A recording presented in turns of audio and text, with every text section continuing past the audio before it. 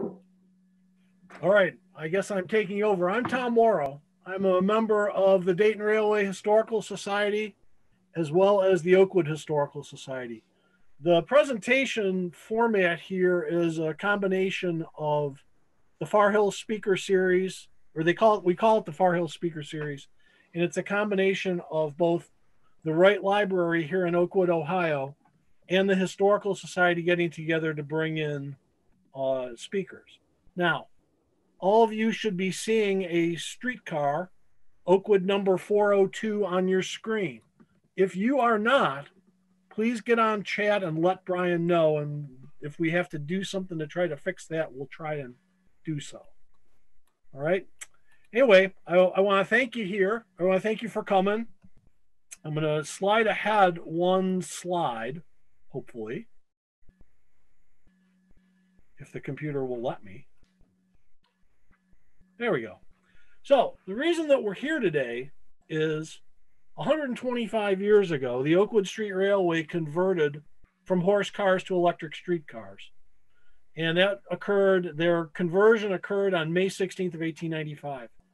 And the Oakwood Street Railway was the primary public transportation choice in Oakwood.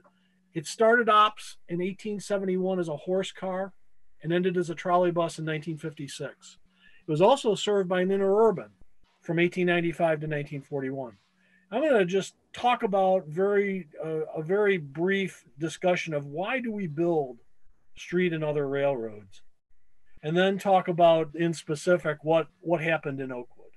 I'm going to provide some thanks up front to Harvey Hilton. Dave Orsey is on the line here. Thanks for coming, Dave, as well as the Historical Society, the Dayton Public Library, the late Cliff Scholes, the late Ed O'Mara, Martin Kelly, who's still around, and a gentleman I've never met. He wrote a thesis. His name is James Howell. He wrote a thesis in 1962 that delineated a lot of the history, the early history of the Dayton system. Dayton's rail history is extraordinarily complicated. Well, I have a slide to talk about that later on. And then last but far from the least is the late Don Brabson. Don spent a lot of time at a library going through old newspapers 20 years ago. The problem was he wrote everything down in longhand. Fortunately, we have all that. If I'd known him better earlier, I would have given him a whole big bag full of dimes so he could have made photocopies. Anyway, so definitions: horse car, streetcar, light rail, and interurban. This here is a horse car. This is an Oakwood Street Railway horse car drawing from the 1875 Montgomery County Atlas. It is on Oakwood Avenue. It is looking at 622 Oakwood Avenue. And a horse car is a car on rails pulled by a horse. Generally, they were gone by 1900, and they were generally replaced by the electric streetcar. All right? Streetcar. Here's one of the newer Cincinnati streetcars before they got the wrap for AT&T. But this is a streetcar.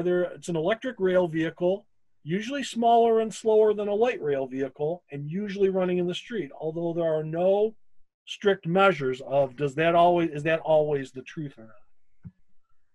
And then to give you an idea of scale, you have here, now hopefully you guys can see my arrow moving back and forth.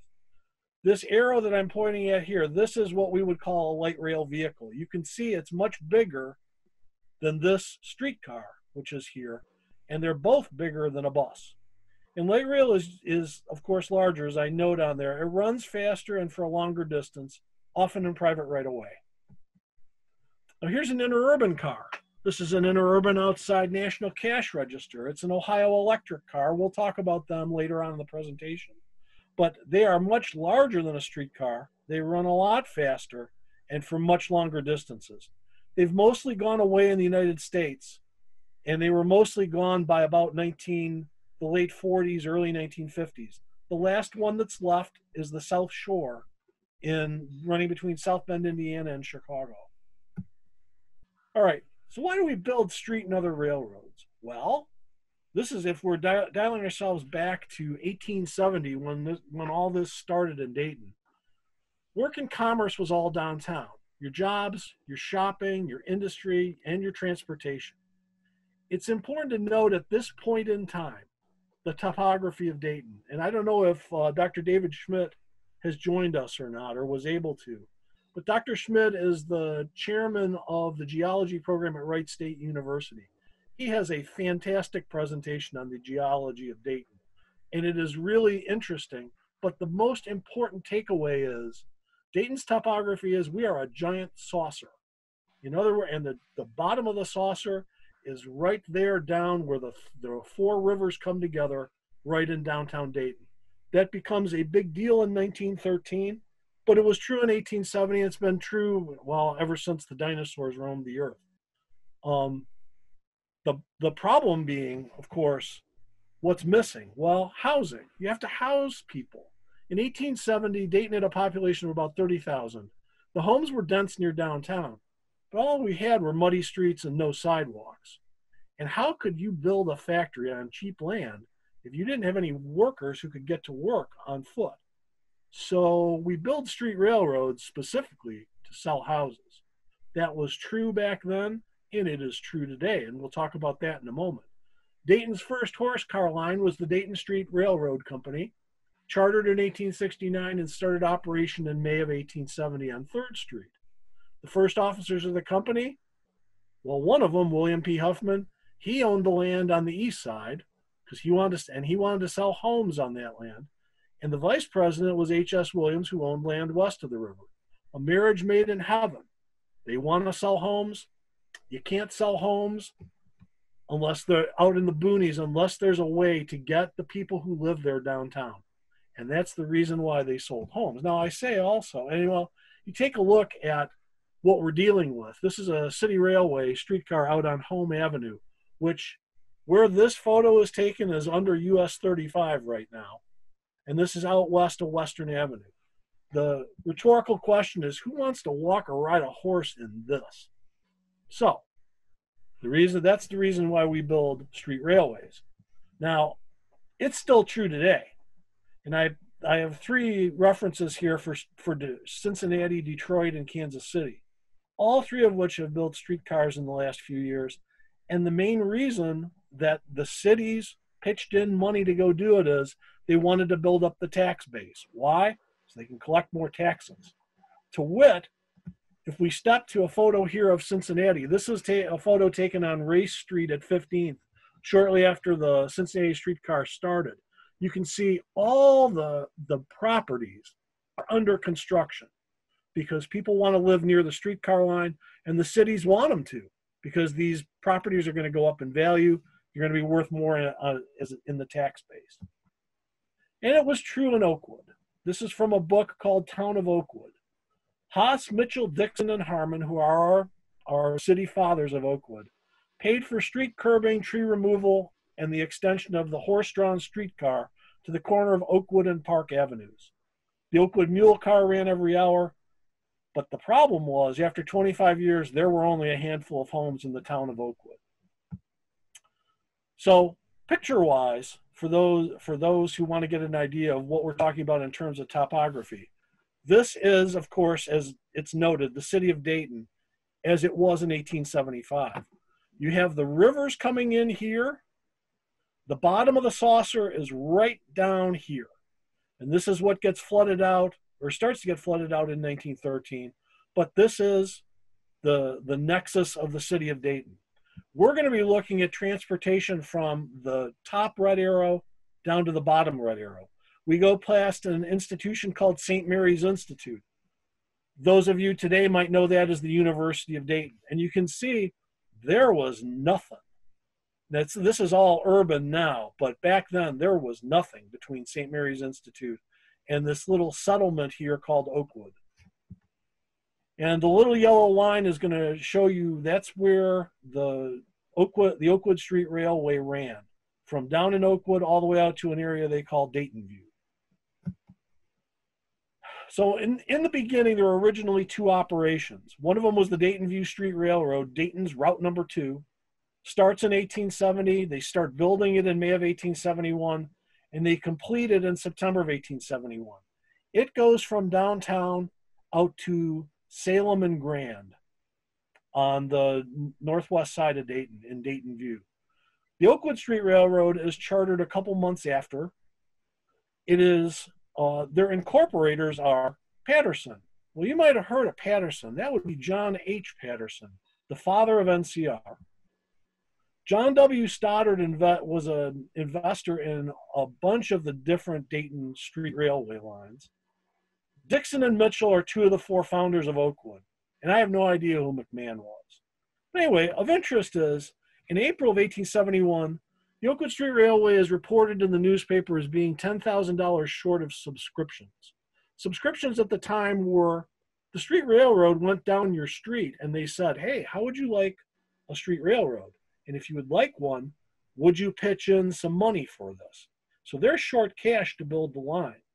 Well, in May 17th of 1871, there's a report of them meeting with Jonathan Winters. Now, who might that be? Well, he's not the comedian.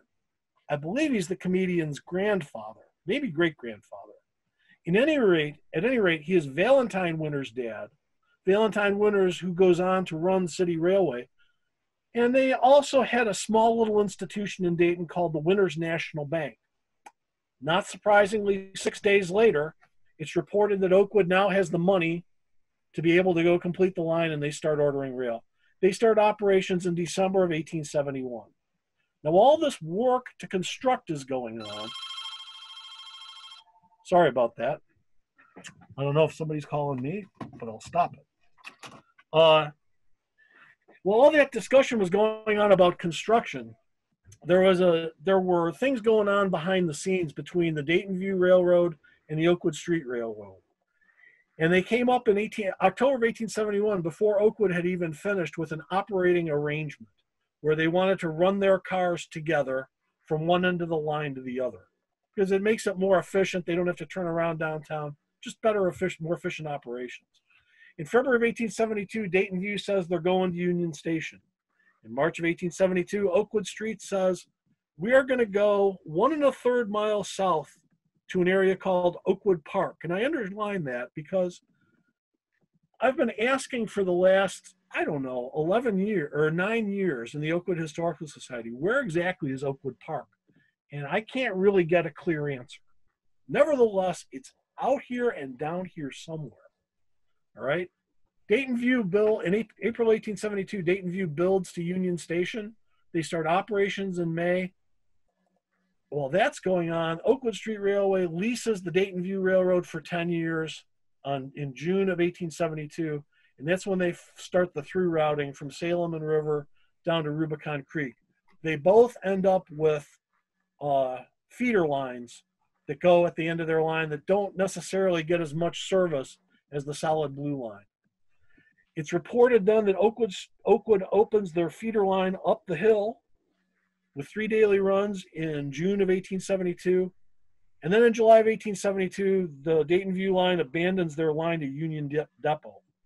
And oddly enough, they leave the tracks in the street for several years because the city can't get them, I guess, to pick up the tracks.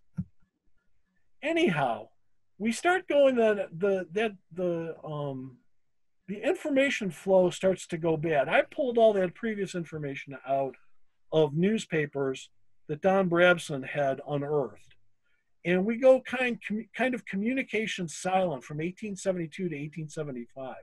I know the Panic of 1873 came along at that time, caused a lot of economic turmoil in the country. When the information starts coming back up in the newspapers, it's February of 1875, and we find out the mortgage has been foreclosed on the line on February 1st. And the combined road is put up for sale, and probably one of those sheriff sales that when the sheriff says we're going to go sell the line, the original guys buy the line back, because if somebody else tries to buy it back, there's going to be problems. I don't know that that's the case, but that's my suspicion. And when you take a look at who was involved, well, there's John Stoddard back again. There's Parrott and Mitchell, four founders of Oakwood. We've got Stephen Patterson, who's part of the Patterson Empire, who's in this. At any rate, and then we also have Isaac Haas. Haas was apparently trying to compete with him, but he didn't have the cash to continue playing along. Now, they noted in the newspaper that the road at the time was not prosperous and run very much out of repair. And of course, the new owners, what do they say? Well, we're going to reroute and we're going to improve service. Don't know what happens between 1875 and 1876, but by 1876, a man named Charles Clegg takes over. And the circumstances by which that happens are kind of unclear. Here is a drawing or a painting of Charles Clegg from the NCR archive at Dayton History. Charles Clegg and his descendants will go on to run this line until 1956.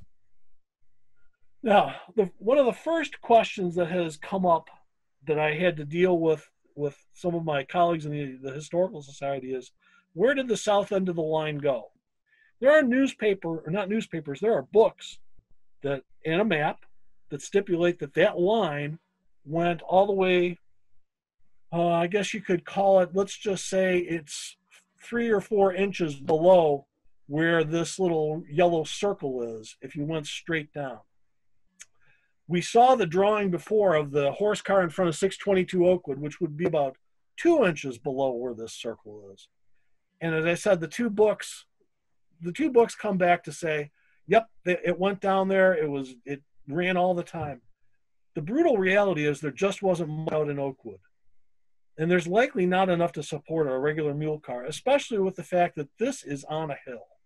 Now, I have another piece of evidence here on the left. This is out of Montgomery County auditor or assessor's office, where they show where different pieces of property have been or get split out or turned into plats or turned into subdivisions. This particular one is from 1877. It's when Stephen J. Patterson is starting to plat pieces of his holdings out to his children. The horse car is shown here, coming right down, and it ends at this thing called County Road. Today we know that as West Shantz Avenue, but back then it was County Road. And it doesn't show it going any further. And you may say, well, maybe they just didn't put it on the map. Well, if that's the case, they have this little drawing, which would be about an inch below the bottom of the screen, where Brown Street comes together with Cincinnati and Lebanon Pike.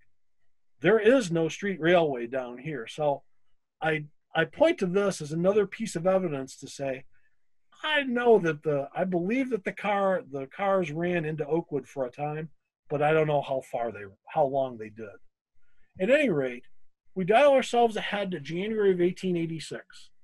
And there's a theme here. And the theme is the car barn burns to the ground the morning of January 29th of 1886. It was reported they lost 6 cars and tools. The loss was reported as covered by insurance. The poll quote in the newspaper was, "Those who witnessed the fire say they've never seen a building of any kind burn so rapidly. Within 15 minutes after the fire was first noticed, the blaze was extinguished and the shed collapsed." Interestingly enough, things move faster way back when. In less than 3 months, they open a new car barn at Cemetery in Brown. Cemetery now today is Fairground Avenue. And I believe they cut back the line to Brown and Stewart, which is right outside the University of Dayton, then St. Mary's Institute. And here we'll take a look at their second car barn on New Brown Street. New Brown Street here is what we would call Brown Street. Cemetery Street is now Fairground Avenue. Woodland Avenue here leads to the Woodland Cemetery. Anyway, you can take a look at their operation here right on the corner. Now, what I would suggest to you is to say, I'm going to give you the number 31. 31 is the number of cars that will come of interest later. And the size of this, it's about a half a city block, right? Just keep that number in mind. And we even have a photo of the horse car guys outside the barn at Brown and Fairground. If you looked at this photo today, you would not see this building here. You'd see a Burger King, all right? You also wouldn't see this building here, and we'll talk about why that is. Now, what I want to draw your attention to is, here's one of the Oakwood and Dayton View Street Railway cars, or horse cars. He's got 10 windows up on top, and he's got 6 windows in the middle of the car. I also want to draw your attention to 2 individuals on this photo.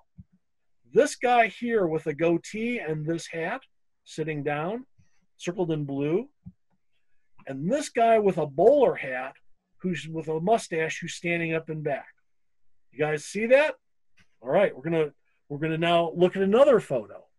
This photo here is from the northwest, or the northwest. Now we're gonna look to the southwest. And what I want to show you is, see that guy? Here's your guy sitting down with the goatee. We also have the guy in the bowler hat who is sitting down. They've sort of switched places. When you take a look at the car is different. At this point in time, it's a 5-window car with 5 windows on top, which is to say it's really hard to understand what exactly the roster of the Oakwood Street Railway was. I'm not really sure. Clearly, they had 2 different sets of cars. As for timing of this photo, this is another little bit of fun. People don't like the term fake news, but there's some dispute as to when various photos are taken. I've seen this photo be alleged to have been taken anytime from 1886 to 1912. The reality is it's prior to 1894 because there are no electric wires up here, and the electric wires don't start getting strung until late 1894. Now, what's also of interest here is that building right back there. It's still with us. That's 1141 Brown Street, and is across the alley from Five Guys Restaurant. There's, of course, no Five Guys in the alley over here right now. And here is the building. And while the facade is a little different, I'll jump back for a second. You can take a look and see that there are 4 window openings, a larger door, and then another window on the side, and then these 2 sets of bricks that are oriented like this. Well, 1, 2, 3, 4. They've put an overhead door in, and there's the other door that was on the other side. And then the 2 courses of bricks are there. They've changed the facade, but it's still the same building. And here's another view of it from up above to kind of give you a sense of, well, just exactly how big is the building. They had the street railway had another car barn up in Dayton View at Salem and North Avenue. This photo was taken not when it was a horse car, but when it was a streetcar line. The streetcars came along through this door, through the building, back around the alley, out onto North Avenue, and then they came back down Salem. And here is an Oakwood Street Railway horse car westbound on Monument Avenue in Dayton. This is Main Street back here. Dayton Fire Station 4 back then and still today is right here at the corner of Monument and Main. And the monument is where God intended the monument to go, right square at the middle of Monument and Main. Subsequently, it got moved away and then it was brought back and put up over here on Main Street. But this is where God intended that monument to go. All right, so turning from horse cars to streetcars. Electrification in Dayton starts with the White Line, which runs from Main and Forest out to Eaton and King, which is today McCall and Western, or actually McCall and McGee. And that starts in 1888. There was a small feeder line called the Soldiers Home Railroad that was a feeder from the horse cars, and the White Line electric cars came, and that came along in 1890. 3rd and 5th Street convert to electricity in fall of 1894, and Oakwood Street is the 5th in town to electrify in May 16th of 1895. The routing of the line goes from the north end at Salem and North Avenue, where we showed you the picture of the car barn that replaced a turntable, all the way to the south end to an area we here in Oakwood call 5 Points. And it's one of those things that if you look at it today, you say, there are not 5 points there are 6 points. It's because they added another street later, but back then it was 5 points. So I believe the horse cars to that area were abandoned prior to the late 1870s due to low ridership. Charles Clegg had an interview in September of 1894 where he said, I'm extending the line south. There's also an 1891 franchise between the Oakwood Street Railway and Dayton that will rear its ugly head in a few charts. But the franchise also indicated that the line was going to be extended. At any rate, they install a loop at 5 Points and the cars turn around in the middle of the intersection. And after electrification, there's 4 miles of double track, 8 miles total. Here's their all-time streetcar roster. You'll see there are 41 cars on this roster. They start building cars in 1895. The last cars get built in 1918. A lot of them were built by Barney and Smith here in Dayton. A couple sets of them were built by the Oakwood Street Railway. 395 is an odd ball, an odd duck. 395 has been alleged to be a New York elevated railway car. And there's no way in God's green earth that that car was a New York elevated car. It can't be. It was also, it's been alleged that it was a car that was lengthened in 1907 that used to run on the Piqua-Troy Railway, also known as the Miami Valley Railway. That's probably more likely, and you'll see why in a moment when we talk about relationships. At any rate, this is their all-time streetcar roster. They sent some of their cars also to the Piqua Street Railway in 1906, 1907. We'll talk about that also. Here are your first electric streetcars in Dayton on the White Line Electric Street Railway. This photo is taken out on Washington Street near Germantown. The original streetcar car barn at Brown and Fairground is a lot like the horse car barn. In fact, it's the exact same place.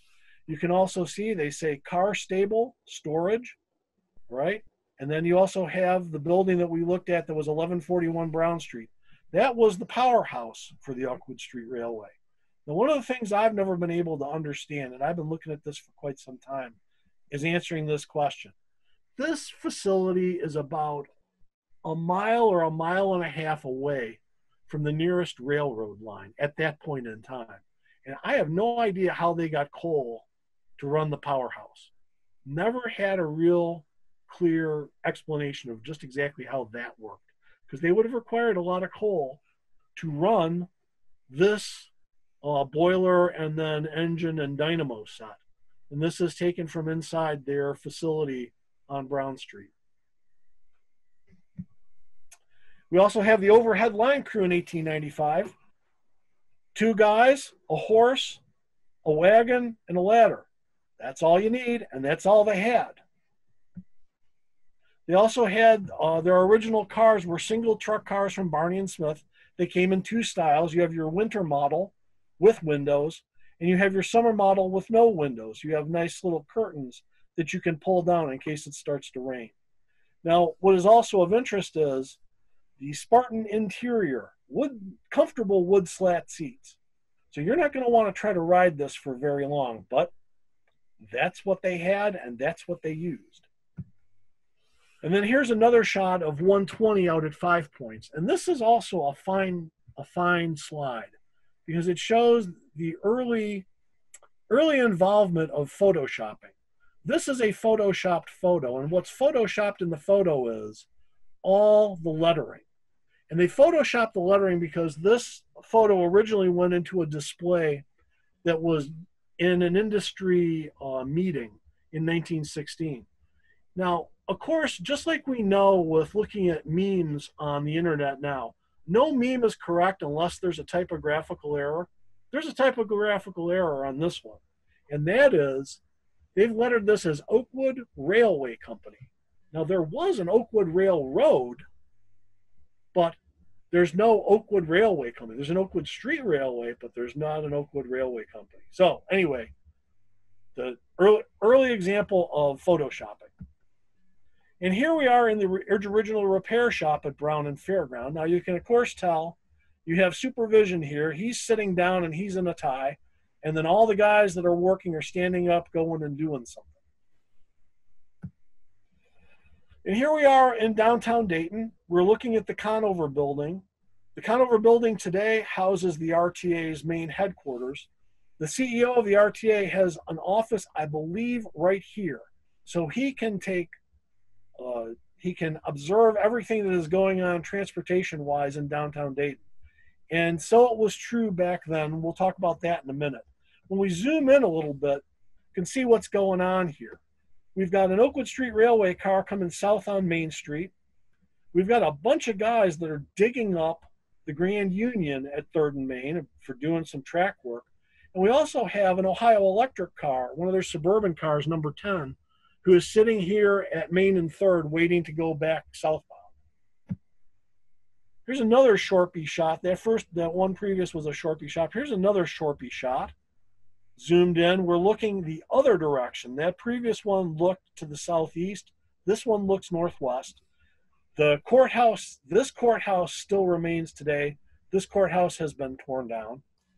And you can zoom in, and there you see Oakwood Street Railway number 230. What's of interest is that that is a single-ended car, clearly, because if it was double-ended, you'd be seeing a light and also a door to be able to let people get in on the other side. But these are single-ended cars. That's going to change as we move along on the history of the Oakwood Street Railway. Here's another Shorpy shot. Now this has got all kinds of interesting stuff in it. The first thing I want to point out to you is that there are 3 wires that are up here. And you may say to yourself, well, that's no big deal. You know, you go into Dayton right now and there's 2 wires up for the trolley bus all the time.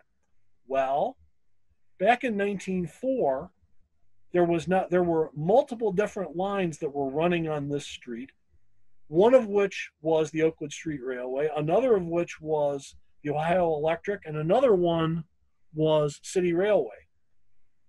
Each of the operations had their own wire. There were some places up in Dayton, if you go down by between 4th and 5th, you could see as many as 5 wires in the air because everybody had their own power and you couldn't use somebody else's power. All right, stepping ahead, zoomed in on the cars, we've got a couple of of Oakwood Street Railway cars here. And we're just coming up to 3rd and Main. What's of interest also in this photo is where the current RTA CEO is sitting off over on this corner.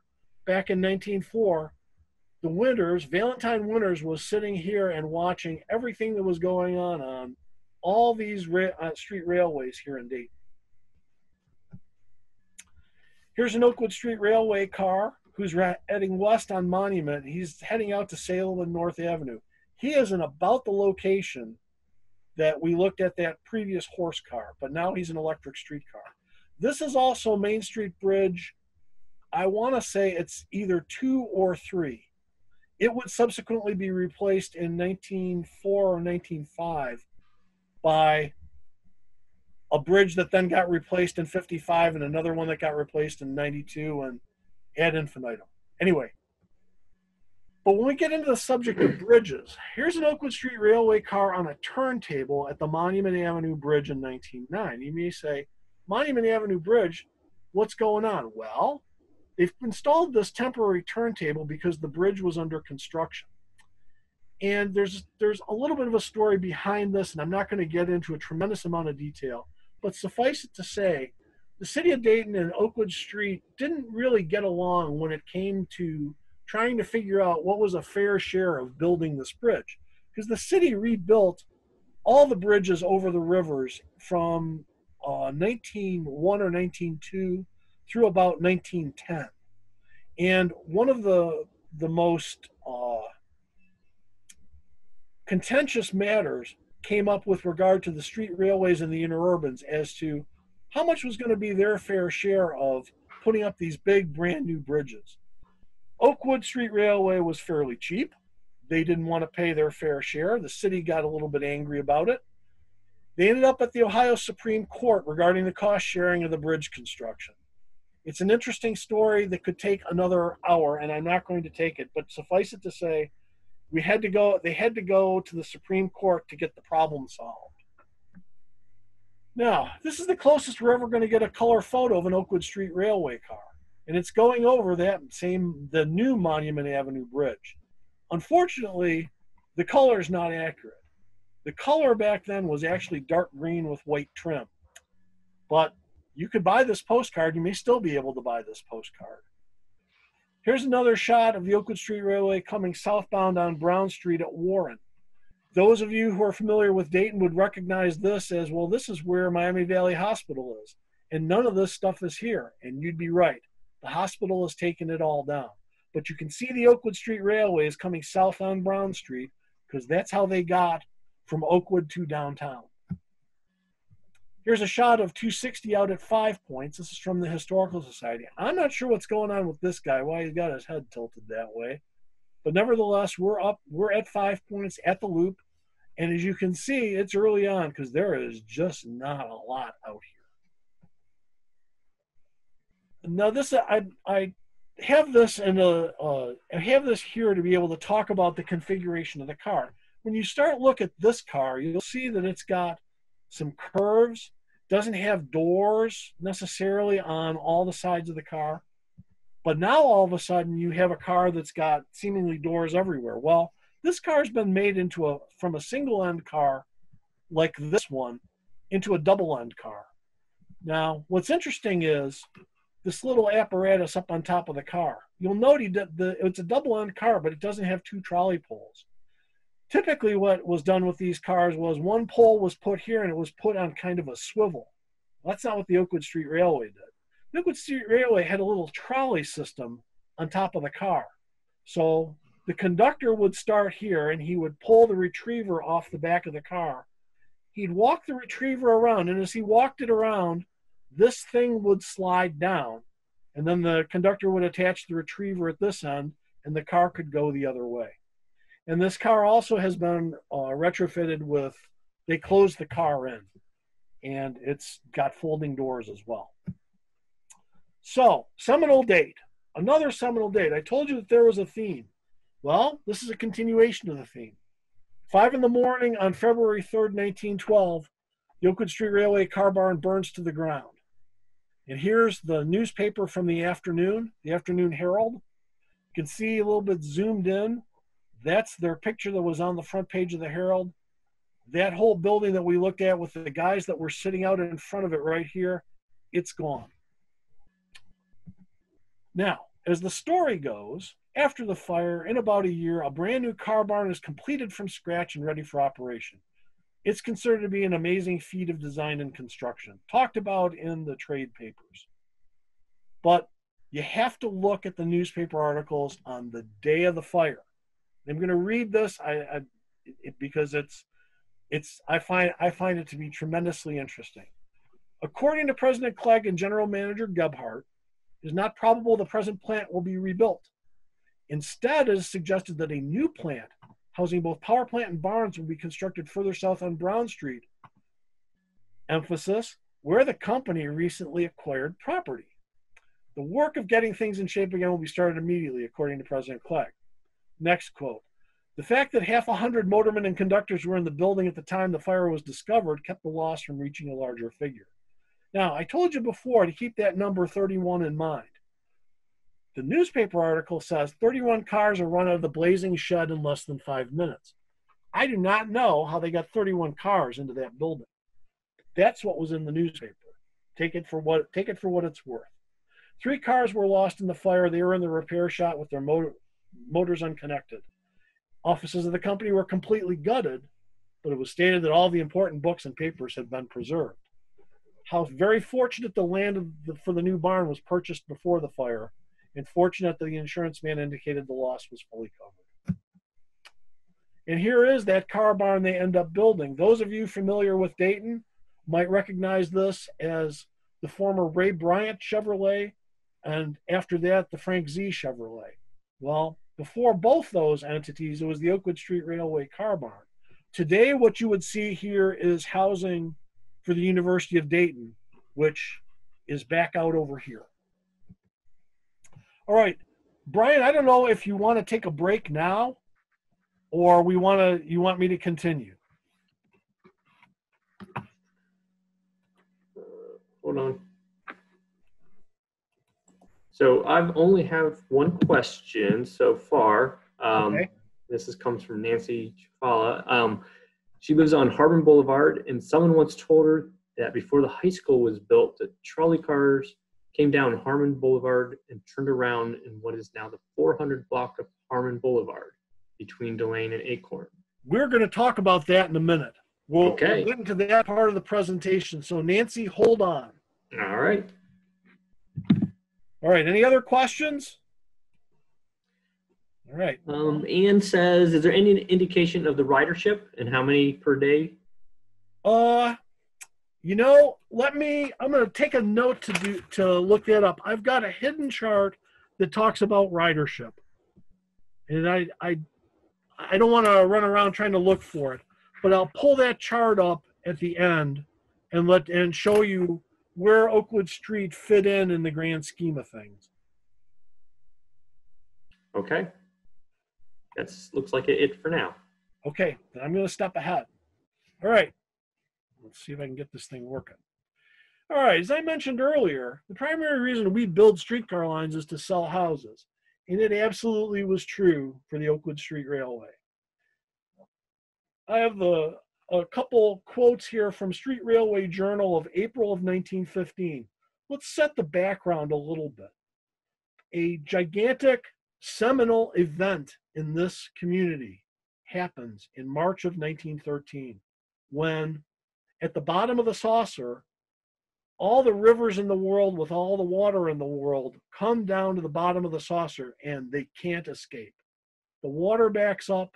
Downtown Dayton is under 14 feet of water. That's a seminal moment. Those people who lived down at the bottom of the saucer looked at that and said, you know what, this is not where we want to live. We want to move out. Along with that, the various different realty companies and developers tried to jump on the bandwagon. And there were two guys, Spate Wright, who in some ways are the father of getting Oakwood developed up the hill in Oakwood. They lay out a development that they call Park Hill. And I'm going to step ahead and go backwards for a second.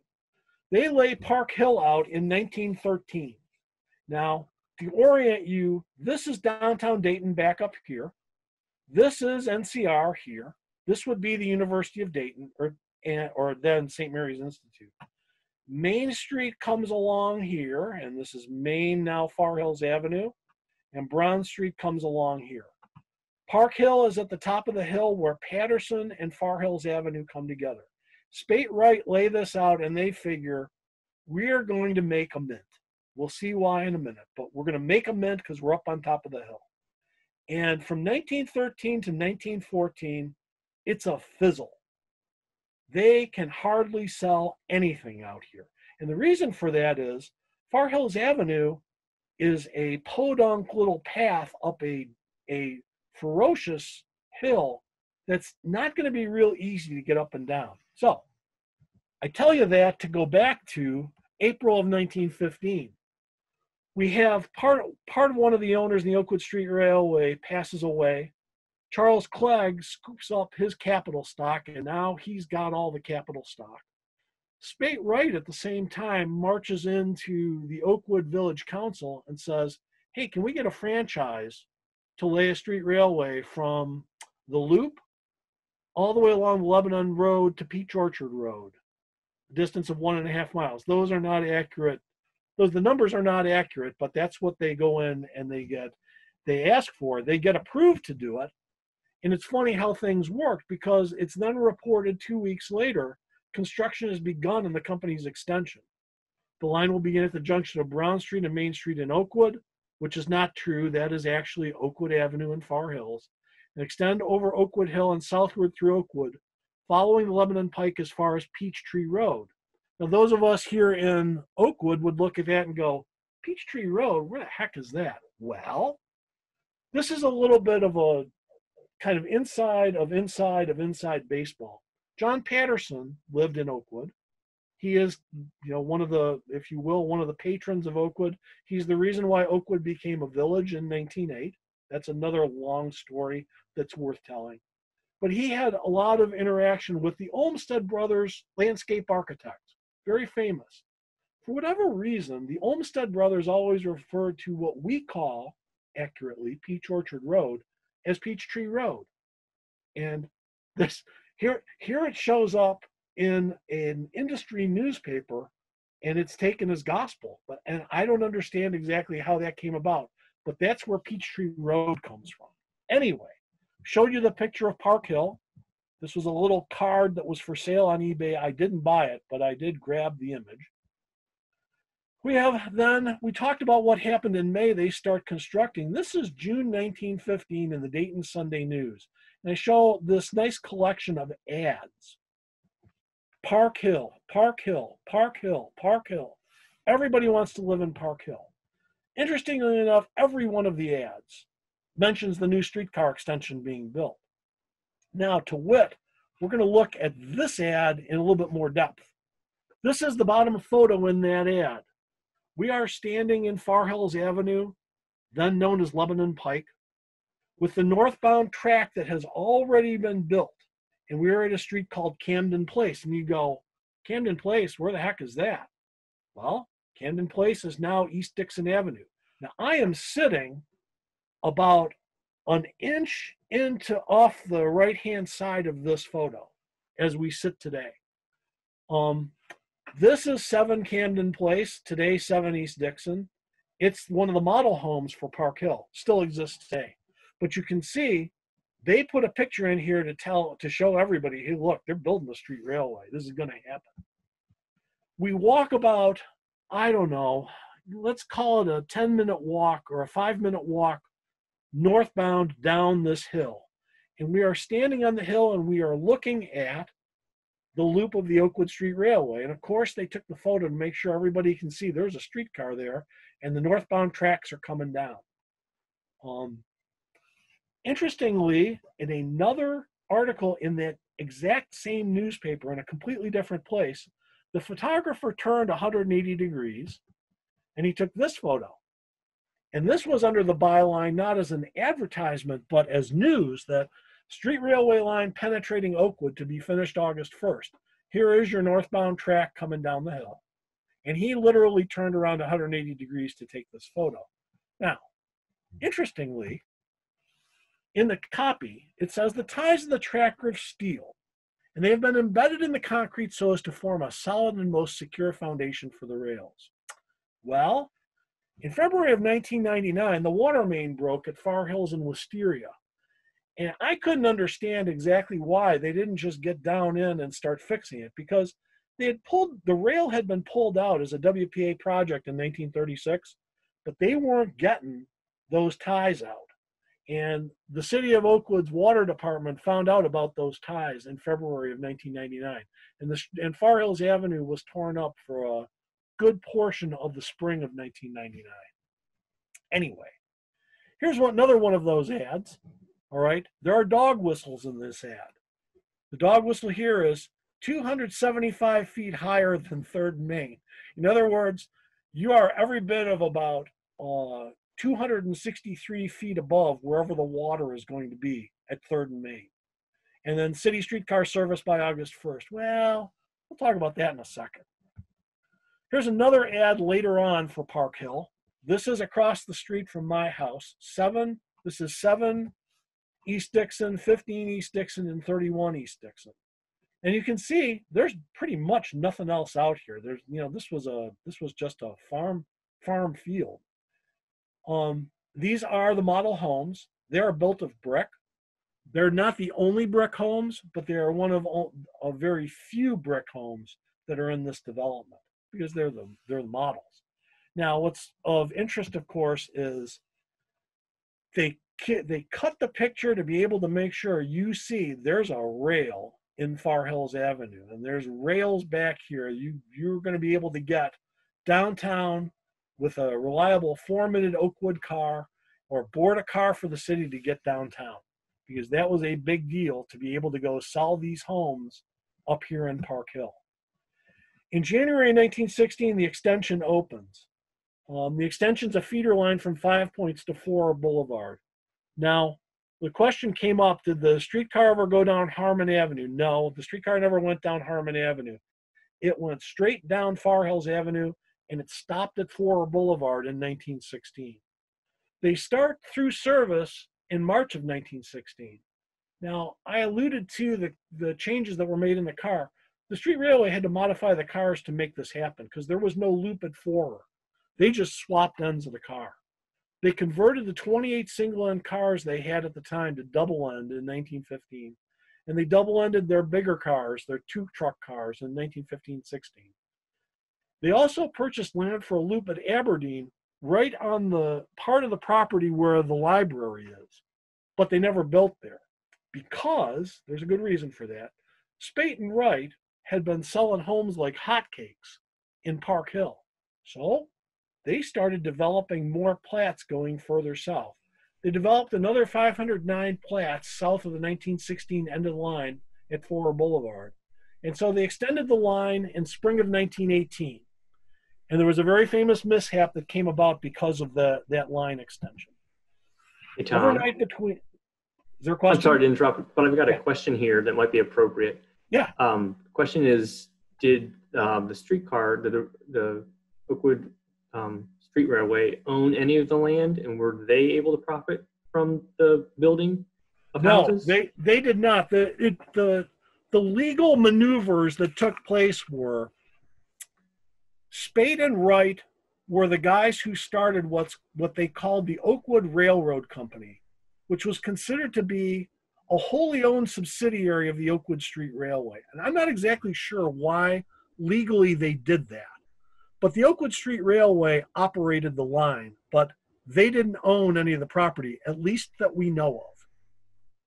But Okay. the Spade and Wright were working with various other developers who owned chunks of land that were appropriate now to be, because there was a street railway available, they were appropriate to be sold because transportation would be made available. All right. Okay. So overnight between the May 13th and May 14th, 1918, a Dayton and Troy express car and 2 Dayton and Troy flat cars were borrowed and were being used to bring rails to the top of the hill for the Oakwood Street Railway extension project. We're going to talk about Dayton and Troy interurban cars. Where does that come from? Where does that enter into this? The work crews here, and this is the middle of the night, had been working in order to not affect daytime service on the line. At approximately 3 a.m. on the 4th trip up the hill, the connecting drawbar between the motor and the flat cars broke. The cars are on the southbound track, and this was at the north intersection with Harmon Avenue. We saw in the ad previously that Park Hill's at 275 feet above 3rd and Main. Harmon Avenue is at about 250. So he's almost up the hill, and the drawbar breaks. Well, these cars are full of heavy rail, and off they go. They go zooming past Patrolman Castle at Brown in Wyoming, who he calls police headquarters. Sergeant Gundish is on duty at Brown and 5th. His quote was, "I heard the roar when the cars were 5 blocks away, and what he witnessed was this, that the Dayton Daily News were in the middle of World War I. Dayton Daily News quipped and captioned this as when flat cars invaded the East 5th Business District." And you can see this is the turmoil that took place. The cars went right into this building. They were coming down Brown Street, started to take the curve and went in here. There's also discussion that somehow the cars might have bounced off this pole. I don't think that could possibly be the case, because with as heavy as they were and as fast as they were going, they would have gone right through the pole. At any rate, we digress. Here's another shot of the damage that was done, and this was extensive. I mean, this is obviously a big deal. All right. So in the aftermath, John Waddell, who was on duty at the Cadillac lunchroom, ended up stuck in the wreckage for over a half an hour. He got sent to Miami Valley with a bad head injury and a very poor prognosis. They said in the newspaper they didn't think he was going to live. He came out of the hospital, thankfully, 9 days later. Did $40,000 of damage, destroyed 5 businesses. But there was a great sigh of relief, because had the cars been on the northbound track, the loss of life would have been a lot greater, because they would have run smack here into Dayton Fire Station 1. You can see the one up here. This is Fire Station 1 that had a 2-ton brass bell up in the top of it. And the thought was, man, if those cars had been on the northbound track and gone straight into the fire station, the bell would have come down and probably did a lot of damage to all the firemen sleeping in there. So after the line gets extended in Oakwood, this is 5 Points. We come down Far Hills Avenue, past Patterson. This is the Park Hill that we talked about before. And you can see now a bunch of other streets have been put in. These are all streets that have been platted, and that Spate and Wright they've been selling property down here. The line ends up coming down to Monterey, and it loops at Monterey, between Monterey and Hadley. If you are on Far Hills Avenue today and you look down there, the buildings that are there look like they're about 30 or 40 years newer than everything else. Well, there's a reason for that, because there used to be a streetcar loop there at Hadley and Monterey. This will give you another better idea of the lay of the land. We are at, we talked about Forer Boulevard. This is Forer Boulevard right here. This is Oakwood High School. My house is, I want to say it should be this one or maybe that one. But at any rate, this is the lay of the land here in Oakwood. You can see a lot of stuff has been built up fairly close to Far Hills Avenue. Well, as we go further south, they're starting to develop this area of subdivision. This has been built up and more is being built down here. This here, you would recall today, well, those are the southbound lanes of Far Hills Avenue. Well, back then, that was Lebanon Pike. It was a two-way operation here. The Oakwood Street Railway ran down the middle, and then there was a little access street called Far Hills Avenue that was here. We'll see photos of it coming up, but this was not the same configuration that we live with today in Oakwood. Back then, if you were going straight through, if you're going to Lebanon, you stayed right on here, and if you were coming up from Lebanon to Dayton, you went up in the right-hand lane here, two-lane road. Here we are at Forer Boulevard and Far Hills. This is interesting because we can see the tracks of the Oakwood Street Railway. This is what are today the northbound lanes of Far Hills. Back then it was just regular Far Hills Avenue. This is not, it was not originally built as a waiting shelter. If you zoom in really close, it says Park Hill. This was built as a little sales office for Park Hill. And then later on, it became, after the development had pretty much been developed up, the building was left there and it continued as a waiting shelter. It's also interesting to note, at this point in time, you could not get from Lebanon Pike over here to Forer Boulevard because there was no crossing for the street railway. Those didn't come till 1926. All right. And here we are inside, we're inside the car house at Brown Street. And you can see an Oakwood Street Railway car here.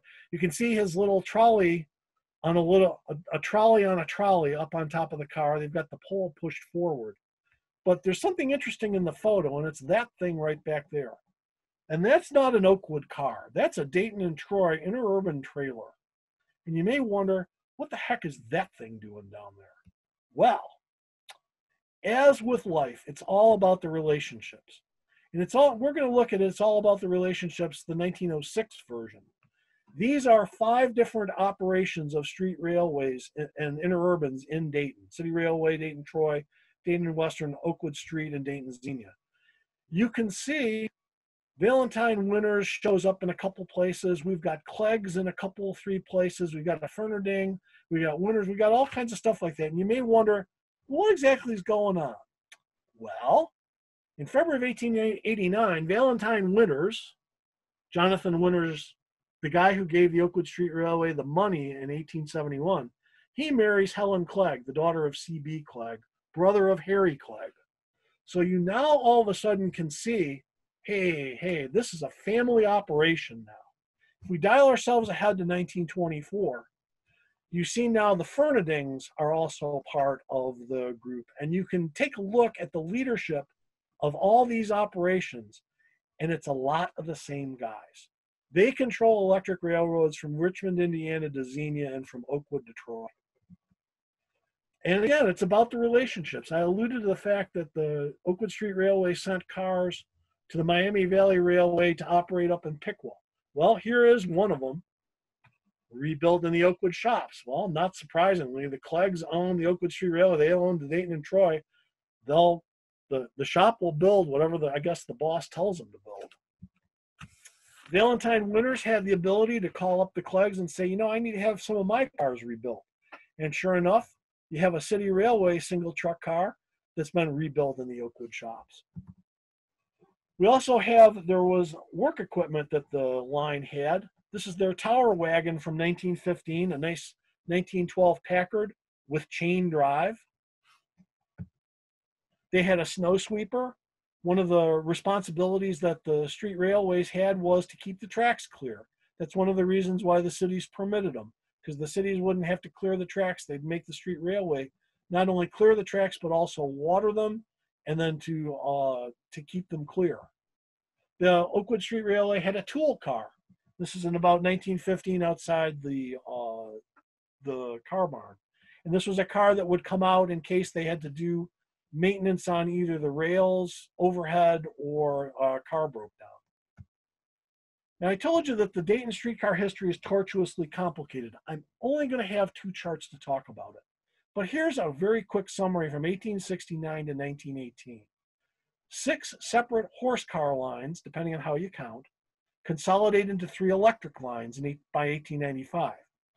2 more electric transit companies were also started pre-1895, and they end up in 2 of those 3 consolidated lines.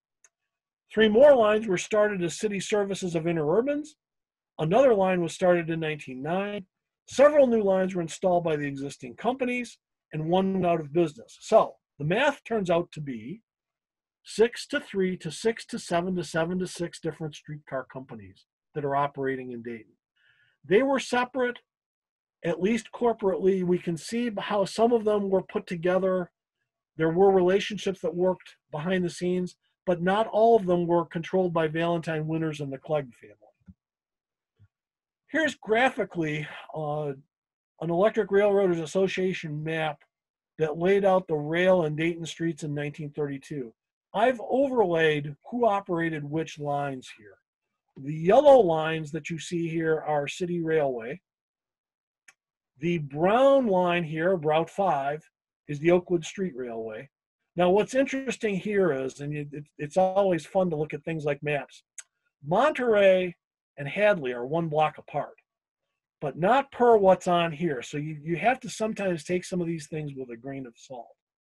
Anyway, we digress. The People's Railway is here on Route 7, Route 8, and Route 9, and they go out to the Home, down here to Miami Chapel, and also to the Asylum at Wayne and Wilmington. Route 6 is the Dayton Xenia Interurban. This is their city service on Waterloo Avenue. And then you have, last but not least, the Dayton Street Railway, which kind of bisects between the Dayton and Xenia, and then City Railway and People's Railway on the north end of town. It is tortuously complicated. I can walk you through it sometime, but you really want to know to sit through it, I think. Anyway, here's the loop at Far Hills and Oakwood after they extend the line. This is Far Hills Avenue right here. This is Oakwood Avenue connecting up with Brown Street. And there's what they call a balloon loop here. The loop comes around here and goes down here. The line has been extended, so there's tracks that also go straight. You could turn back here. Patterson's home, the Far Hills, was sitting out over here. And that would form the basis of how 5 points became 6 points. But that's another story in and of itself. There's a great reason why you always should join your local historical society. When I joined the Oakwood Historical Society and said, yeah, I'm interested in streetcars, they sent me this picture and they said, we think it's on Far Hills Avenue. And I said, oh, I am metaphysically certain it's on Far Hills Avenue because that's my house. It also helped me in looking at my house to know, did they build the back of the house? Was the back of the house added on later, or was it built originally? And we can see the answer right here. There are now houses and trees and the urban forest all around here. But back when this photo was taken, the only thing out there was my house. I also found this at the base of my living room wall when I was pulling down plaster in lath. I presume it was either the plasterer or the electrician who left his streetcar tickets, and they got penned up in the wall for another 80 or so years. Anyway, moving ahead. Back to downtown Dayton, we're at Main and 4th. This is either People's Railway 302 or an Ohio Electric open car 302, leading an Oakwood Street Railway car. Now, there are no less than 8 street railway cars in this photo. No one that's listening to this probably has ever seen Dayton this busy, but this is what it looked like at the turn of the century. Here's another shot taken from 5th Street looking north on Main Street. We got the Oakwood Street Railway about ready to turn onto 5th. Routing of the Oakwood Street Railway downtown, they went a lot of different ways in a lot of different years for a lot of different reasons. And I will confess, I've never fully kept track of all of them. In this particular photo, we have an Ohio Electric car turning right on 4th Street. He's going to his station at 4th and Kenton. We got a City Railway car coming up here. Not sure what line he's on. Probably either Hoover or Lexington, and he's turning back. And then there's way in the back, there's a little Dayton Street Railway car coming south on Main as well. Here's a little bit later on. We're now in the 1930s. By this point in time, we now have mostly cars here instead of horse and buggies. We have 2 Oakwood Street Railway cars, one going north, one going south. We got a Cincinnati and Lake Erie. I'm not sure if it's a Red Devil or it's a 100 series, who is turning from 3rd to go south on Main Street. He's going to head for somewhere point south, whether it's Hamilton, Middletown, or all the way to Cincinnati. We also got a City Railway car who's waiting for the CL&E to clear the Grand Union at 3rd and Main. And then we've got a People's Railway car going out on North Main that's behind the Oakwood Street Railway car there. Here's another shot, excuse me, on Brown Street of 240. He's coming northbound in front of the car house.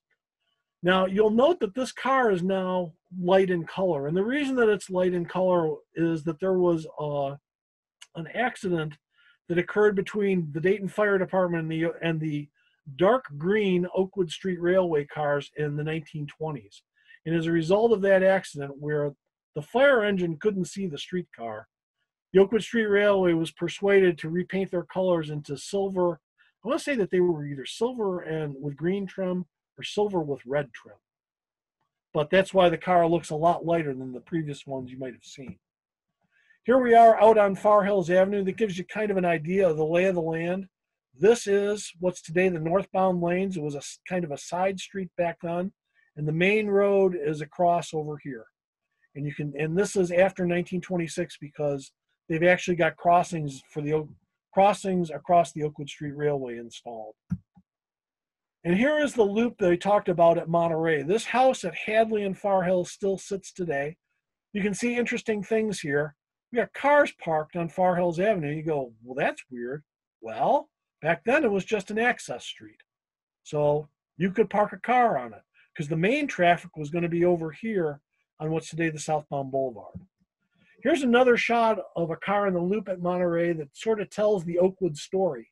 Now, if you look in the background, you see nothing. Well, if I move ahead, not very much later after that, the houses in the south end start popping up. And this is an example of these 2 houses have been built. I don't know when either of these 2 photos were taken, but obviously the one predates the other. Here's 402 down back near the car house. It's loading passengers for NCR. NCR did a lot of business with the Oakwood Street Railway. Now, even with the relationship that John Patterson had with starting the horse car line, by the time the 1900s and the 1910s rolled around, he didn't have a really good relationship and a good opinion of the Oakwood Street Railway at that point. In fact, they didn't get along so well that at one point in 1912, John Patterson wanted to create a competing bus line because he felt he was getting just nothing but crappy service from the Oakwood Street Railway. Here's another shot of one of those same types of cars at Main and 3rd coming south on Main in downtown Dayton. Now, here's a widely available postcard on eBay. You can go buy this right today. And you can see we're southbound on Brown Street. But you say, well, gee, I'm not sure when or where. Well, let me help you. Let's go back to the original photo. Here's the original photo. Original photo has a lot of interesting things in the photo. First and foremost, you have a railroad crossing here. That puts this where the Dayton, Lebanon, and Cincinnati, and the Cincinnati, Lebanon, and Northern, depending on when you want to refer to it, crossed the Oakwood Street Railway. Also of interest is there's trolley bus overhead up. So that means that this photo was taken in the last days of the streetcar, late 1935, early 1936. You see all the snow and the junk in the street? That'll become important in a minute. Now, we have this nice lady. I think she might have been one of the Romsperts who owns our house, who were the former owners of our house museum in 1947 Far Hills. She's walked out at Far Hills and Wilshire Boulevard to go ride the Oakwood Street Railway. There you go. This is the same view today, looking in Google Maps, same location. Things have changed a little bit. Now, I talked about the sweeper and the tool car. They eventually go to City Railway after Oakwood converts to trolley buses. These are photos of them shortly before they were burned in 1947. Because that's when Dayton got rid of their last streetcars, was in 1947. A guy named Null Hodap, who is an Oakwood resident, purchased several of the disused Oakwood Street Railway streetcars. This is 240, out at a facility that he owned that he called the Argonne Forest. It was set up in order to honor some of the soldiers from World War I and their experience. This was set up as a park, and he had 2 of these single truck cars and I think 3 or 4 of the big double truck cars. One of them was used as an amusement stand. The others were used as cars that you could rent, kind of as, for lack of a better term, a cottage that you could rent and stay overnight in. Here's another couple views of 2 of the bigger cars that ended up out at Argonne Forest. Eventually, as the old saying goes, water always wins, and Mother Nature always wins. The only thing that is remaining of these cars today is the actual steel understructures. And they're out there, and there's a little plaque. But the guy who was behind putting this all together was Null Hodap. Now, Oakwood Street Railway wasn't the only street railway in Oakwood. There were 9 interurban lines that came out of Dayton at the peak in 1907. We're going to look at one of them, which is the line that goes down here, because that actually ran in Oakwood. The Dayton Traction was the original name of the line and was chartered in 1895. They got a franchise to run down Main Street to Calvary Cemetery. They followed the south side of the canal.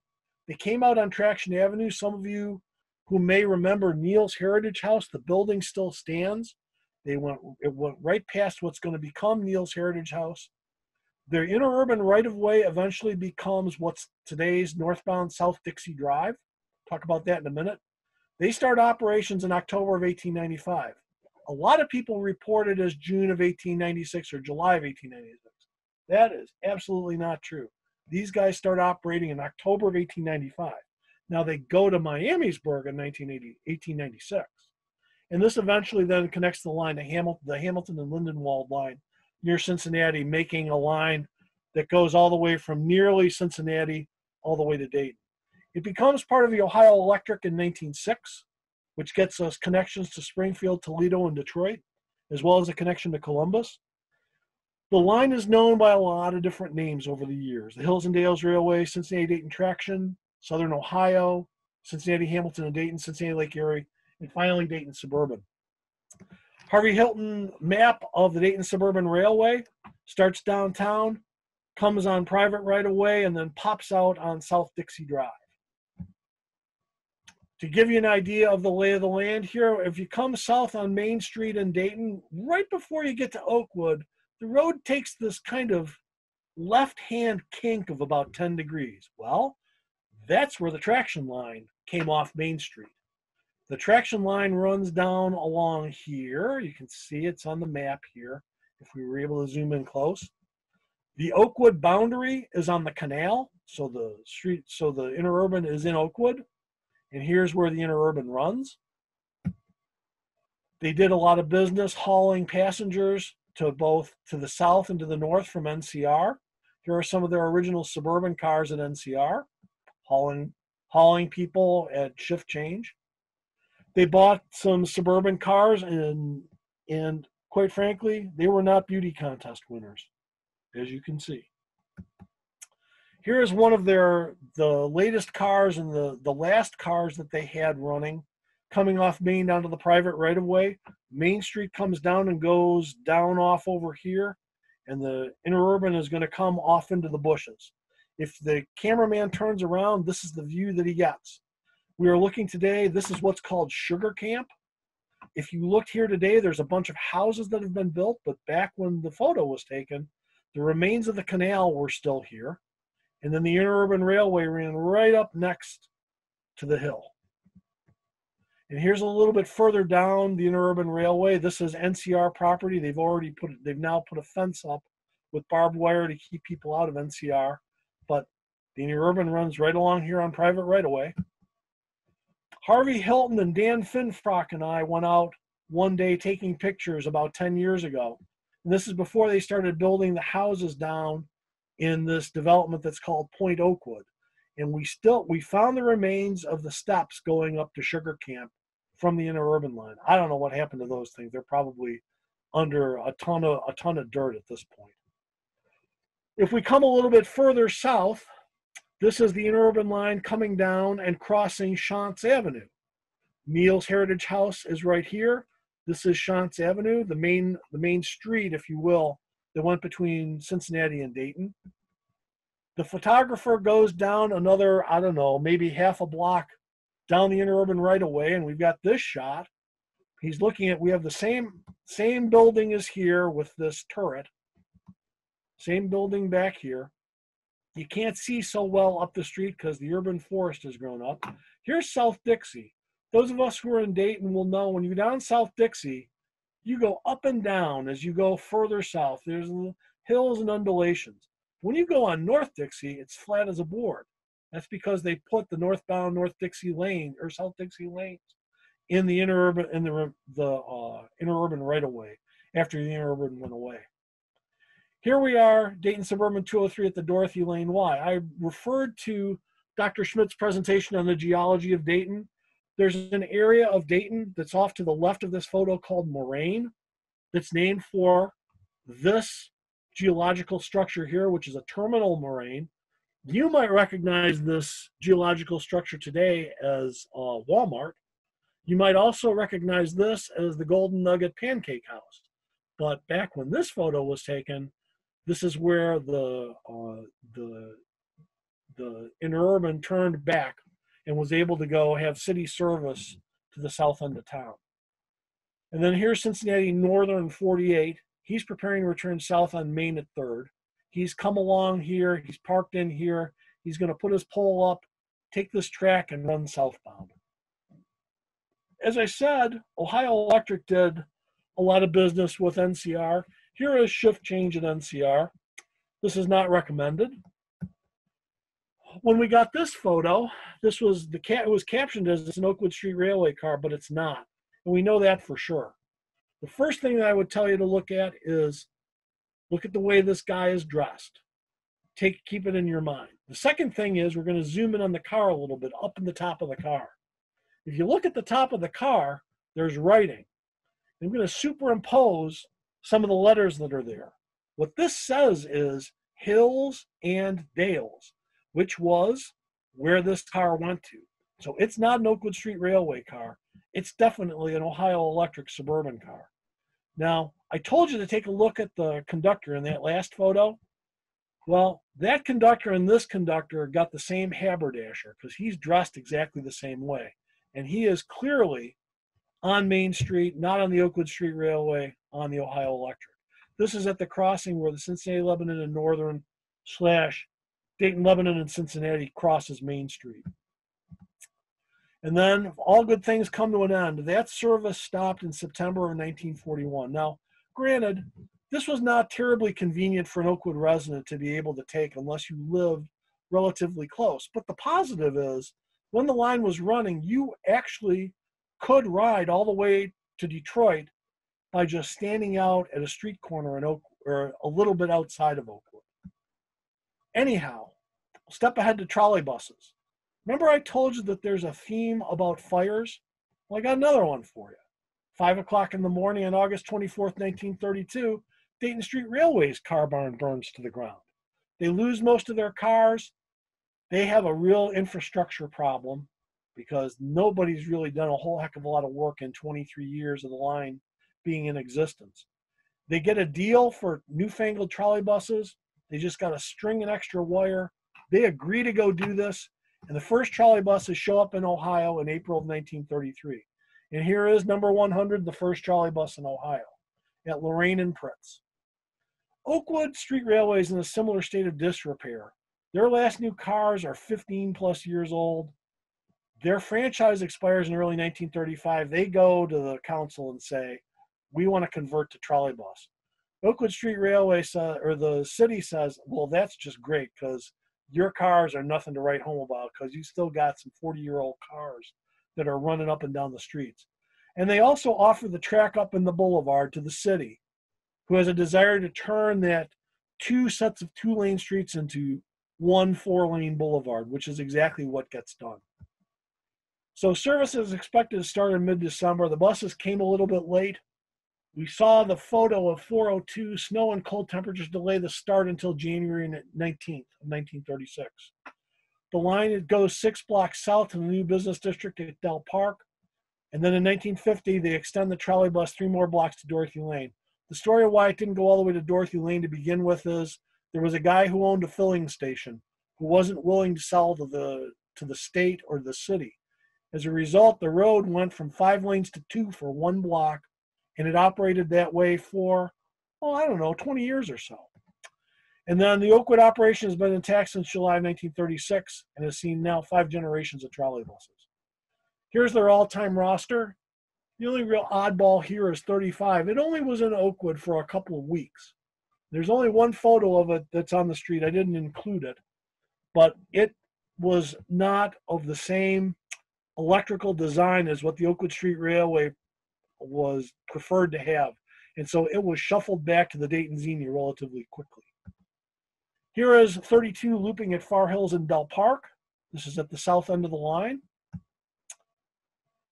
Here's a little promotional video from General Electric. We are standing on top of the Art Institute.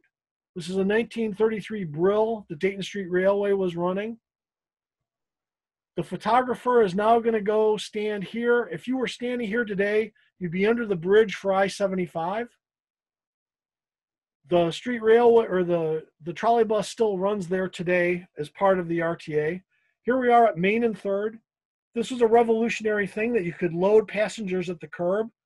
That was changed in about 1940 because the trolley buses had a difficult time making this maneuver when the traffic was bad. They put them back in the middle and they ran down the middle and pulled people off these safety islands.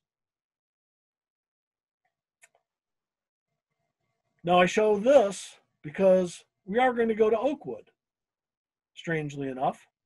And here we are, we're on Brown Street at L Street. You would recognize this as Holy Angels Church. You can see the trolley bus, he gives that car a run for his money in terms of acceleration. We're here at 5 points. I just am shocked that the trolley bus just comes right down here and doesn't stop. I don't know if they set it up for the movie or what. This is in probably the spring or the summertime because there's leaves on the trees and the windows are open on the bus. This is at the South End Loop at Del Park in the middle of Far Hills Avenue.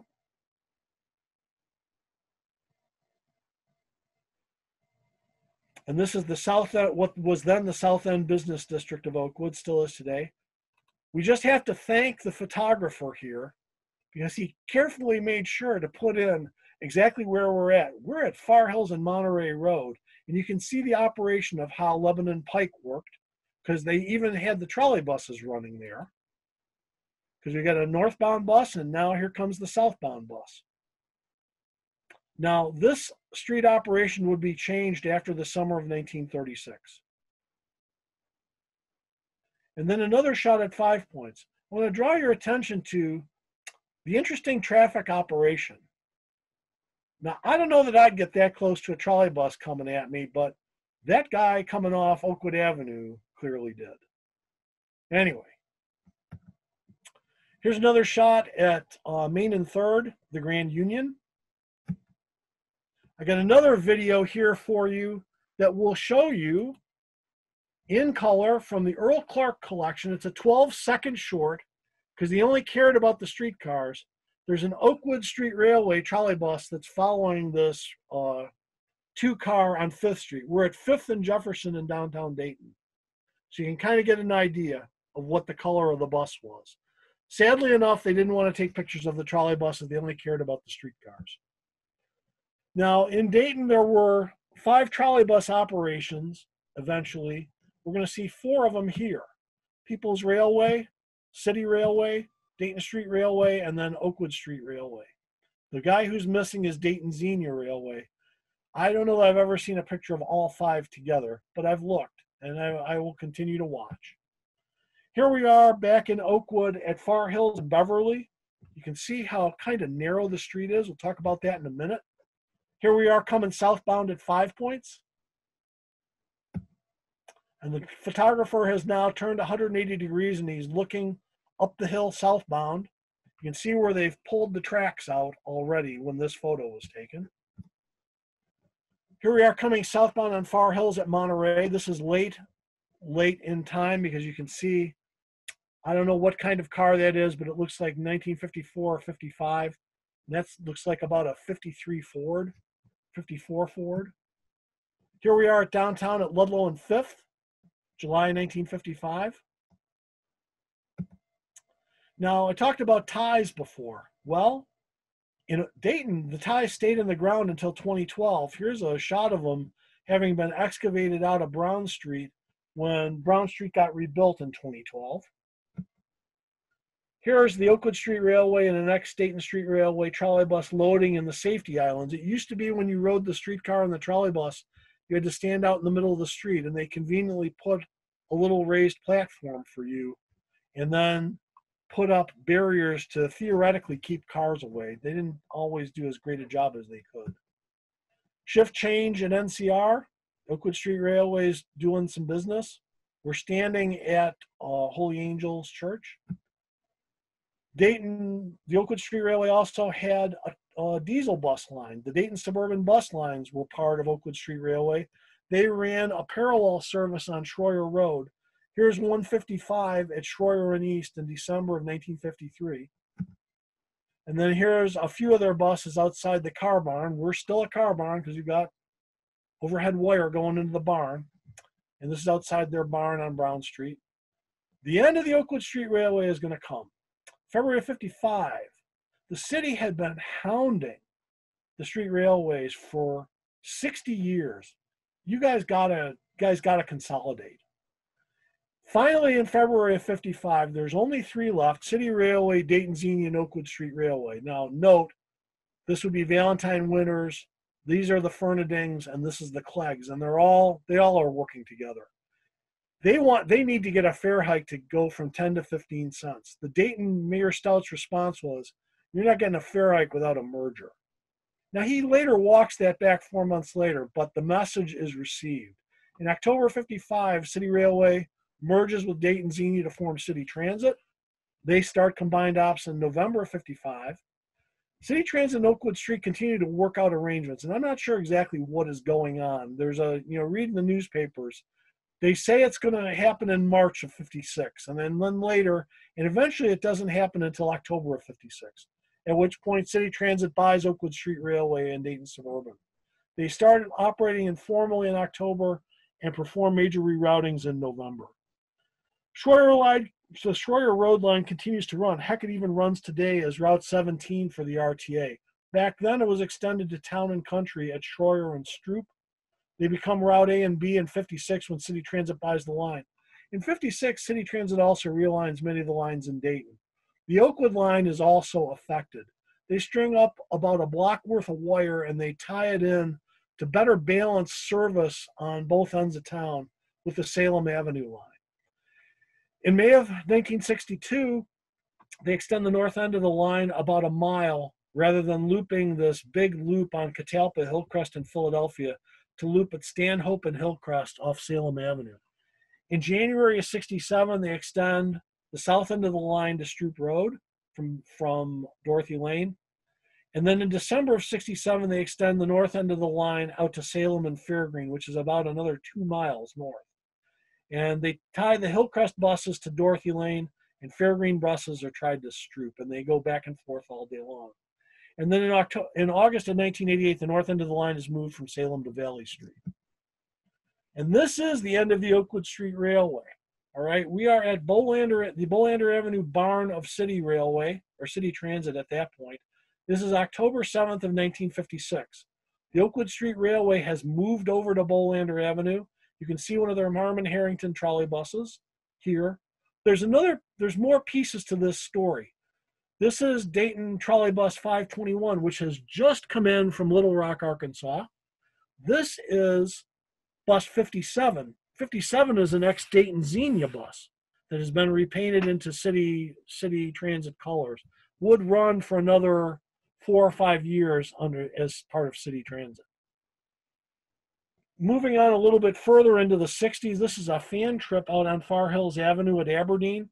They still permitted parking apparently on Far Hills at this point in time, but you can see it's a typical summer in Dayton. The grass has already turned yellow. This is a shot that is maybe better spent when we're doing this in person, because we're in Oakwood, but where are we in Oakwood? Well, I'll give you this part of the photo. Does it give you an idea? Maybe not so good. I know where we are, but you probably don't. If you see this, you say, obviously I'm up on Far Hills Avenue. I'm just at the top of the hill. I'm right at Far Hills and Patterson Road. Now I say to you, look how wide the street is. There's the bus here. This guy who wants to get around the bus, he's got to go cross over the white line to do it. And there's not 2 lanes on the southbound side. What's going to happen? They're going to widen the road. And we have a great photo that was taken by Ed O'Mara. Ed took this, and it shows a lot of interesting stuff. Far Hills Avenue at this point in time is 2 cars wide. We are at Far Hills and Wisteria. My house is right back there. Right over this thing here is my house. So Far Hills Avenue is 2 cars wide. City Transit has already put in the new line poles that are going to go up for when they widen the street. And so here they are sitting, nice tapered line poles. You still see this old 1915 line pole. If you go down on Oakwood Avenue, go south or north toward Dayton, you'll still see some of these 1915 and 1895 line poles. And then don't believe the sign in the bus, because it's not right. All right. This is a little bit further down the hill as we're coming down the Oakwood Hill. We've got poles and lights put in for what's going to be the new road that goes over there. This side is going to lose this little bit of space here, and we are going to then now have a 4-lane road up and down the hill. Now, I captioned this photo. This is a Cliff Skull shot at right outside the Far Hills Theater. And this is, you ever wonder why OSHA was invented? This is February of 1962. There's a terrible sleet storm going on, and we've got a guy up on top of the bus. He's reaching for the positive wire. That would be a real bad thing to do. Anyway, and then we've got a Bill Volkmer shot here. This is the way Oakwood's downtown used to be laid out, where the traffic ran right next to the curb and the middle was parking. If you go down here today, this is where this is where the street is, and there's a small little access street here with angled parking that comes along here. But it was a lot different in May of 1960. Here's a famous shot of City Transit 540, the Christmas bus. This is the first year of the Christmas bus. Bill Owen, who used to run City Transit, allegedly made a call to the Dayton Fire Department shortly before this bus was put on the street. And the words were, if any damn fool calls you up to tell you that there's a trolley bus on fire, don't bother responding. Because he had a chimney with a smudge pot in here.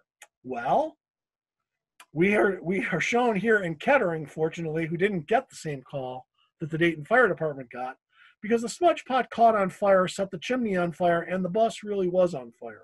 And here are the guys from the Kettering Fire Department putting the bus fire out.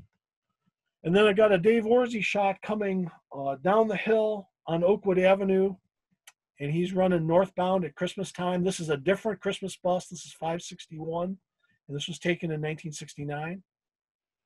We have an interesting thing here. This bus is crossing 4 streets as you look at it. There's a quirk of Oakwood and Dayton is, this is Brown Street, this is Springhouse Road, This is Irving Avenue, and this is Oakwood Avenue. So he's actually on 4 streets right here. Here's another shot at 5 Points. Trolley bus is coming up the hill. If you don't have a trolley bus today, the 14 Centerville bus runs fairly regularly every hour or so on Far Hills Avenue. And you occasionally get a trolley. This is the first day that 9813 came out. They hadn't had trolleys on the line for a while. I heard that it was happening and I was waiting for it. And sure enough, he shows up and he's got his sign wrong. This is just how it works with Tom.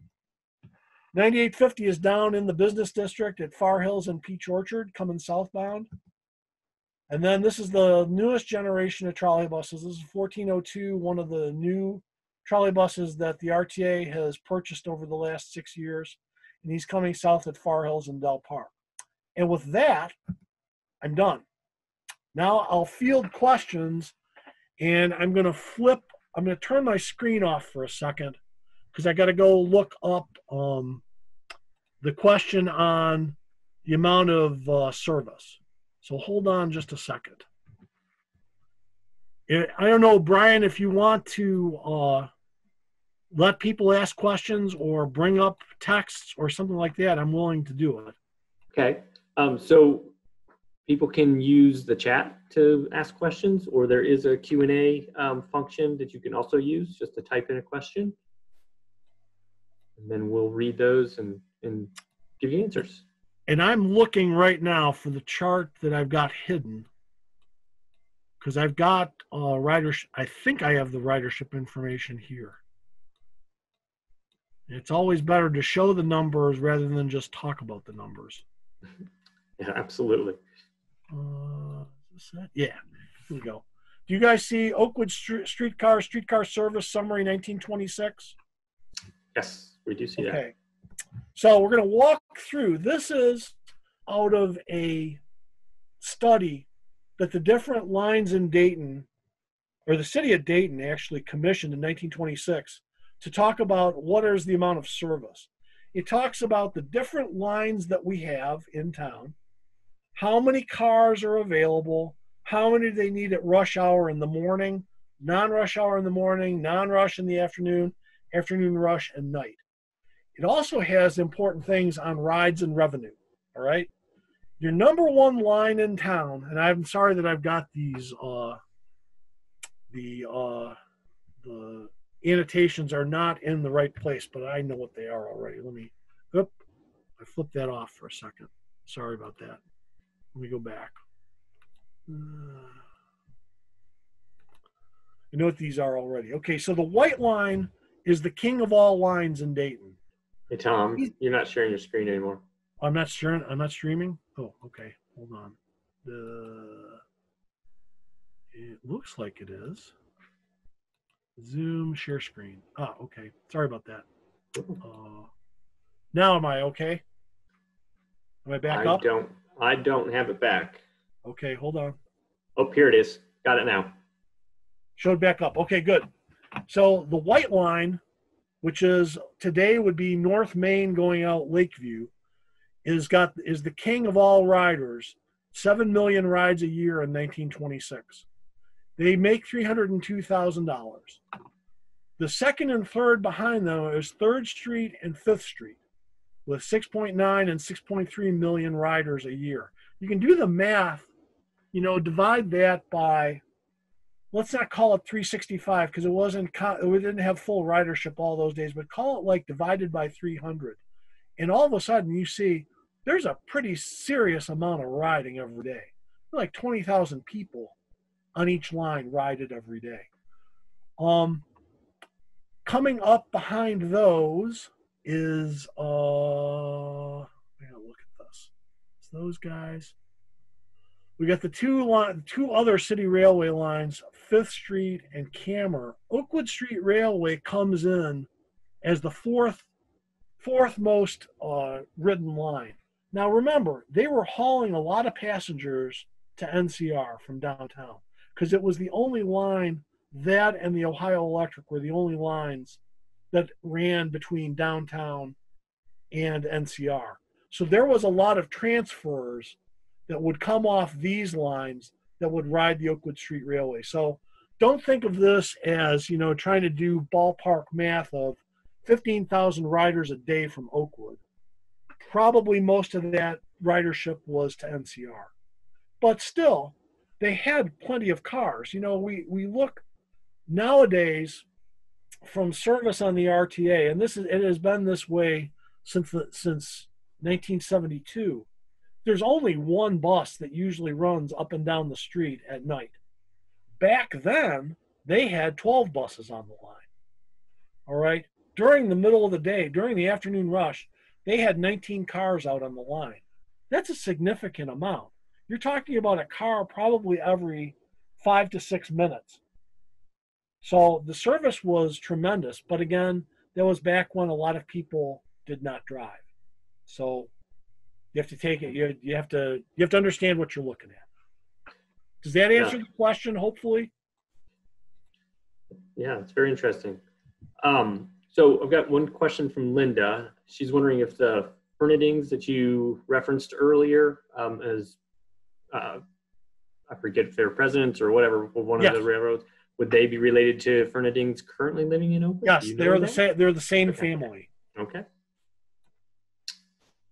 All right, I see one other question. Oh, just comment, very interesting data about the number of rides from Ann. So.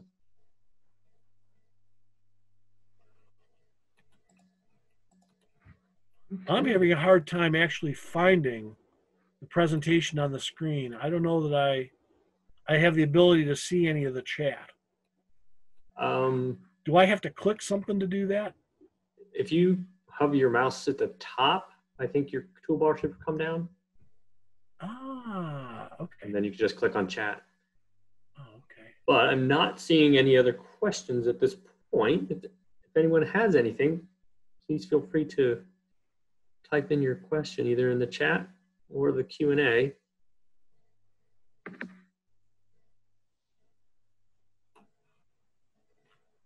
All right. Okay. Well, if there's no more questions, let's see. Do we have the ability? I know we saw that thing with Bill Van Doren that he was able to hold his hand up. Do we have a hold your hand up view on this somewhere, Brian? So that would show up under participants, and I'm not seeing anyone with their hand up right now. Okay. Yeah. But I think we got more hands up now. There we go. We want to unmute Mr. Van Doren. We'll take was Spate Wright any connection with Wilbur and Orville? Good question. Not that I know of. It was the guy's name was Edward O. Wright, and near as I can tell, he had no relationship whatsoever. He was, however, one of the guys, Spate Wright. Not only did they do a lot of planning for the Oakwood Street Railway, if you go before 1913 and after 1916 or 1917, they are all over town on the north end and on the south end that are laying out real estate developments because that was what their business was.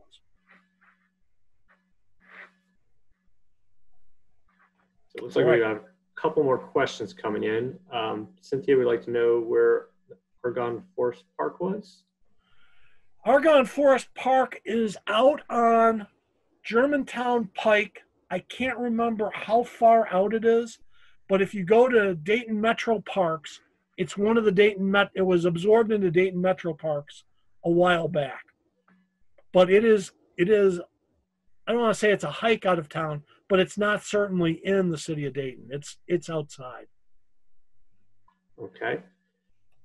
And James is asking, it says, Bob Halperin once told me that Oakwood Street Railway is one single, okay. Can you bring up the quick Q&A? I'll try. Let's see. I'll let you read that out loud. One single Westinghouse trolley coach actually went back and forth a few times with City Railway. Well, what happened with that thing was it came in the order. City Railway had, they ordered 45 buses from Pullman. And this bus got tacked on to that order. Now, City Railway's buses were GE powered. That other one that I alluded to, 35, which eventually was number 62 at Dayton Xenia. That thing was Westinghouse powered. As it turned out, the only guys in town that did Westinghouse power in Dayton were Dayton Xenia. We never understood exactly, how or why that bus ended up over at Oakwood Street Railway, but it did for the day, or a week, or a couple of weeks. And Oakwood said, we can't maintain this thing, and back it went. It ran at Dayton Xenia until the line was consolidated. Then it was renumbered to 45 and ran in Dayton for city transit as number 45. So I don't know that it went back. If it went back and forth a number of times, I'm not sure that that's the case, but it definitely went back and forth in 1955. Oh, ownership of the coach. I don't know. I don't know that with the relationships that took place between City Railway and Dayton Xenia, I guess I wouldn't be surprised to find out it was owned by City Railway, but operated by Dayton Xenia. But we never really have gotten a straight story on why did that bus come in a configuration nobody could maintain. Does that help, Jim?